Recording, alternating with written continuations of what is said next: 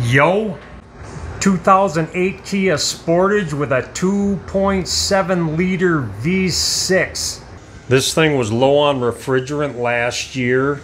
I put a little bit in here just to make it work, and it's low again this year.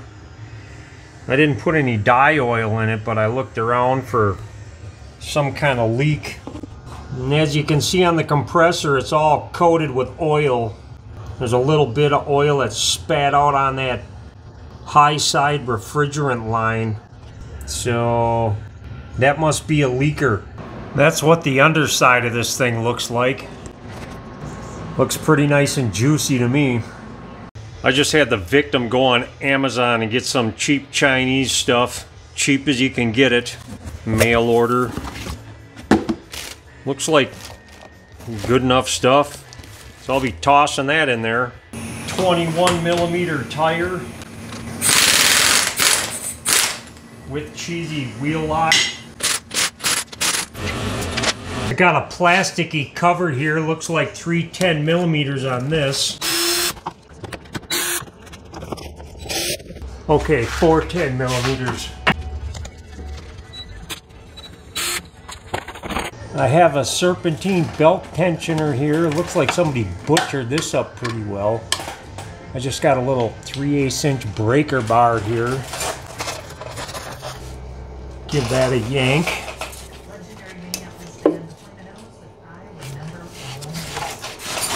I can get this belt out of the way now.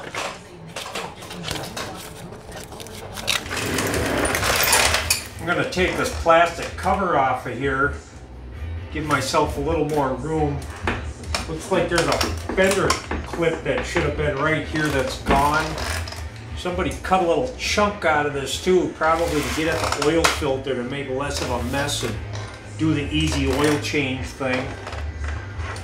All I see on it are 12mm. See if I can break any of these.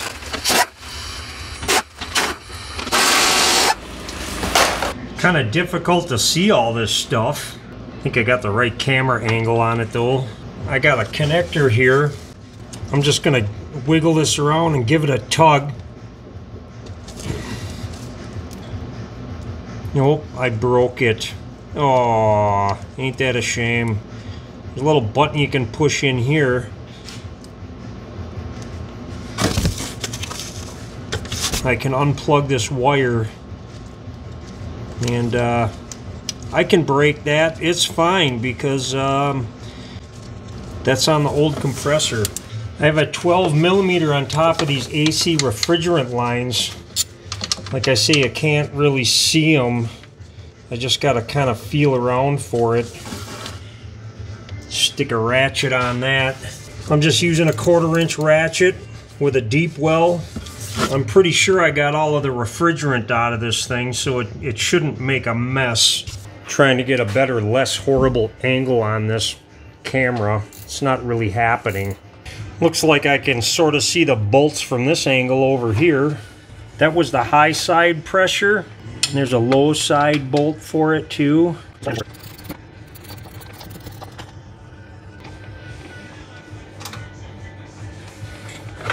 Got that one. Now I should be able to just wiggle these lines a little bit. Wiggle, wiggle, wiggle. And they're supposed to come out. There's the low side. Boy, this high side line's really stuck.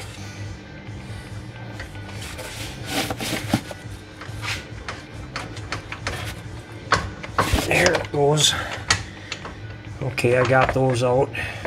Now there's 2 more bolts on the top of this compressor. One I can barely see.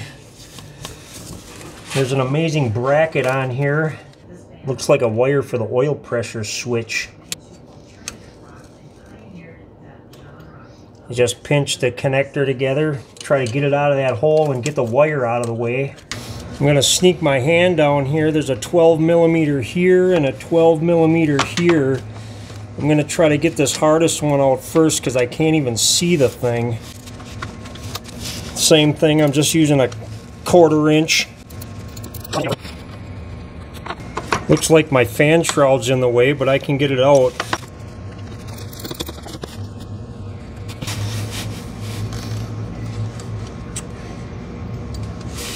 Now I'm back under the truck and I got an oil pressure switch to deal with. This just has a little tab you just push in and get this wire out of the way. I got 2 more 12 millimeters on here. I'm just going to leave this metal bracket on this wire, kind of flop it out of the way. I got 1 more 12 millimeter right here.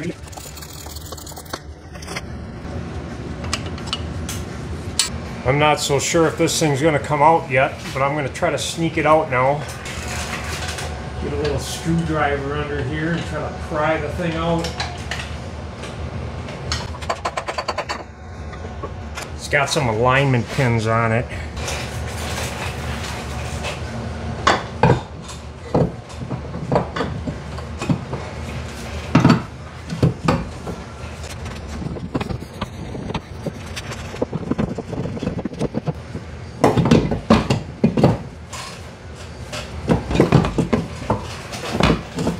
Little finagling, but it comes out of there.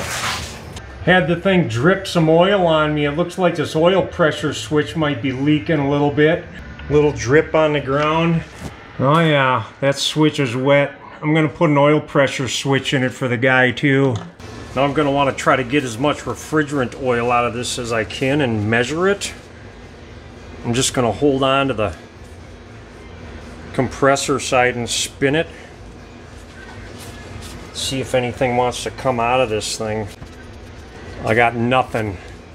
So generally you want to put in as much as you take out and add 3 ounces. So I got nothing, so I add 3. And with a small leak you want to add an extra ounce. In a big leak you want to add 3. So since it's a small leak and I can't get anything out of here, so I can't measure extra, I'm just going to put 4 ounces in the new stuff. The tag under the hood calls for 200 to 215 cc's of PEG ND oil number 8. These 2 compressors look to be about the same enough. Says here 200 cc's is just over 6 ounces, and I'm going to put 4 ounces in here. First thing I'm going to want to do is get a 6mm Allen and get these bolts out of here. A lot of times these are vacuum sealed when they're really nice. And yeah, vacuum, pressure, what's the difference, right? That's a good sign. You want that to happen. I'm going to try to dump all the oil out of this, whatever's in here, as much as I can. They're usually pre-filled. You never know how much they put in it though. You never know what type it is either. It's probably ester oil or PEG 46. I'm just gonna let that drip for a while. I think I got as much out of here as I could. I don't know if you can see that or not, but it's almost exactly 4 ounces. So technically I could have just put this thing in there without doing anything. Better safe than sorry. I'm gonna dump this out now. I have some PEG 46 here. That should be the same stuff. I'm gonna put 4 ounces in here. I'm gonna dump that in the big hole. That's the cold side. Oh, that was thirsty. Took all of that like nothing. Sometimes you gotta turn this compressor real slow to get the last bit of it in. Sometimes that'll make a mess and it'll shoot out all over the place. I didn't have to do any of that though. I'm going to put this plug back in just so when I install the thing it doesn't make a huge mess and go all over the place. They gave me some O-rings with the thing. I took the old ones out and they look wrong. They look a little skinny. So I got an O-ring kit from Harbor Freight. And those look like the right ones. So I'm going to use these instead of the ones that it came with.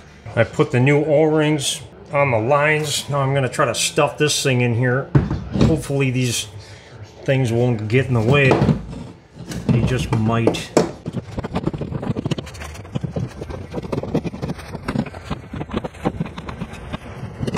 These caps are in my way. Hopefully I can take these out without making a huge mess. Leave the little rubber in there. That's convenient.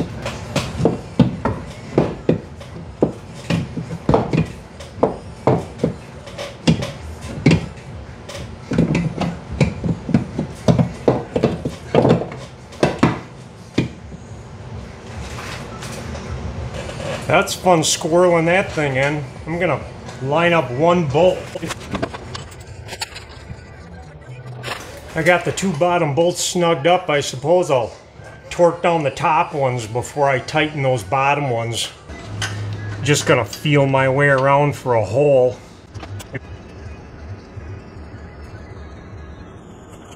Now these 12mm bolts, they only need to be tightened to like 14 foot-pounds. So they don't need to be very tight. Okay, I got the bottom bolts tight and that bracket on there for the oil pressure switch. I can pull this rubber plug out. I put refrigerant oil on these O-rings. I don't know if I can get these from down here or not. Looks like I got to get them from up top. Same with these. I want to tighten them to about 12 to 14 foot-pounds. Now that I have all the lines hooked up, I can get at my cold side pressure line, which is the big one. I made this amazing apparatus for my vacuum pump. Plug this in here. Got a nice little gauge on it. I can run this for about 15 minutes.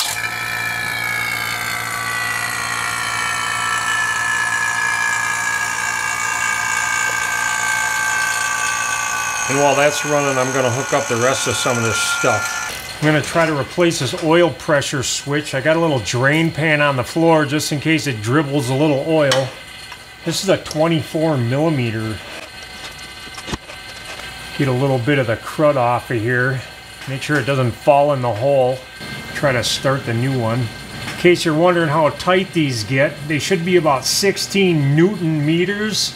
Or I just go finger tight and then I turn it 3/4 of a turn to a turn and a half. They're tapered pipe and there's already sealant on the threads, so I shouldn't have to do anything, put any thread sealer on it or anything. And if I'm wrong, it's going to leak.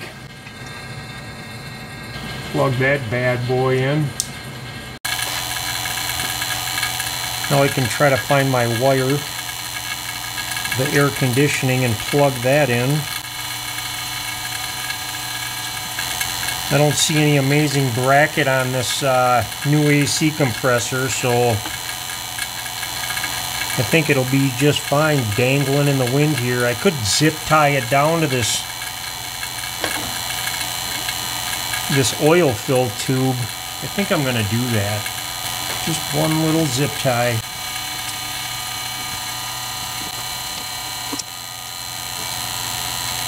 That ain't going anywhere. Do the belt. Do the cover.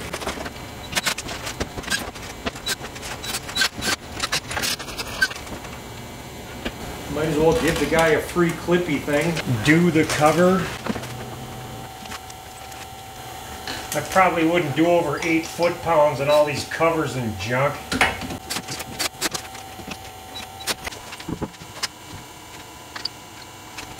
$80 foot-pounds on these tires. Now I have a little ball valve on my amazing apparatus. I'm going to shut that off. And I'm going to watch this gauge. I'll let it sit for about a half an hour to an hour. Make sure that needle doesn't move. If it moves down, then I know I still got a leak and I'm wrong about something. Well, I cooked and ate a pizza. Looks like my vacuum's holding just fine. I can take this cold side off. Unscrew my high side pressure line. I got a manifold with a big tank, so I don't have to use them cheesy little Walmart cans. Says I need 1.18 pounds of refrigerant in here. Turn on my cold side. I'm at about a pound now. Looks like it's all it's going to take, so I got to turn this valve off. I'm going to start the car, run the AC on high, make sure the system works.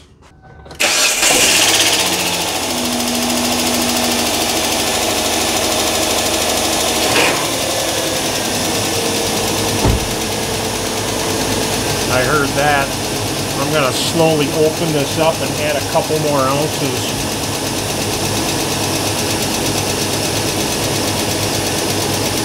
£1 pound, 2 ounces, that should be good enough. Now I can run this for a while and let the pressure stabilize. Looks like it's pretty stable. I got 35 pounds on the low side, about 270 on the high side, and it's about 80 degrees with about 65% humidity. So that's the pressures I got. I'm gonna call this a job. Okay, bye.